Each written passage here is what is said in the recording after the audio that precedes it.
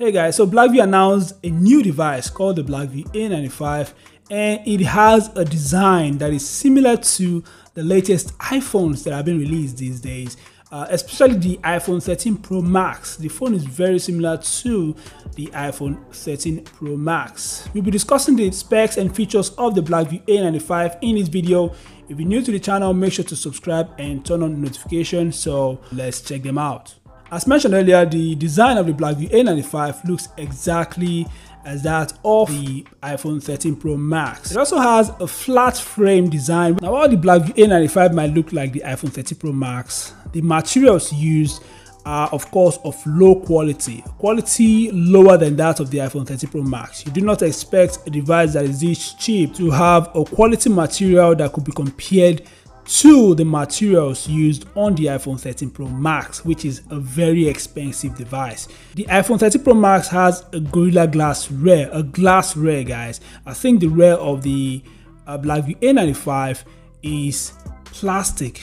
Now, I might be wrong, so make sure to do your own due diligence. On the right side, the Blackview A95 has fingerprint scanner, which is also the power button, and volume keys. On the left side, there is a SIM slot. The phone has a water drop notch display. The size of the display is 6.5 inches and the resolution is HD+. The phone is also powered by the Helio P70 chip. Now, the Helio P70 might be about 3 years old, but it's still a very powerful chip, guys. For those of you that are not aware, the Helio P70 is a lot comparable to the Helio G85. In terms of performance, the Helio P70 could compete with the Helio G85. I mean, it scores about 220,000 plus in the Antutu benchmark test, so it's a very powerful chip, guys. The phone has 8GB RAM and 128GB ROM, which is very nice as well. It has a 4380 mAh battery with 18 watts fast charge support. Now, the phone has a triple camera setup as mentioned earlier. The main camera is a 20 megapixel Sony IMX376 camera.